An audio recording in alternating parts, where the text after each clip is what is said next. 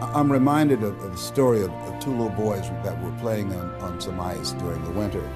And as they got further out on this ice, one fell through the thin ice. And so the little fellow that was still on top of the ice, he was trying to save his little buddy.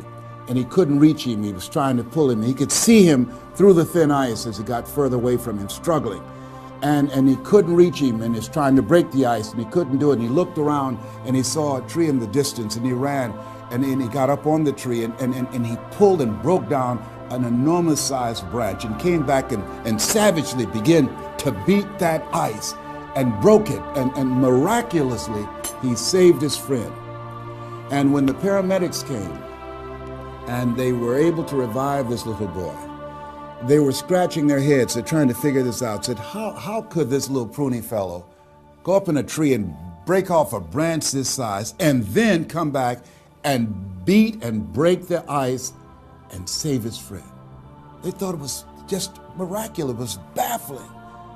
And an old guy who was there said, I can tell you how he did it. And they said, how? How did he do it? And he said, there was no one here to tell him that he couldn't do it. Whoa. What could you do? What could I do? What could all of us do if we did not have the naysayers in our lives? That we believe naively, like that little boy, that it was possible. What would you do if failure was not on the table?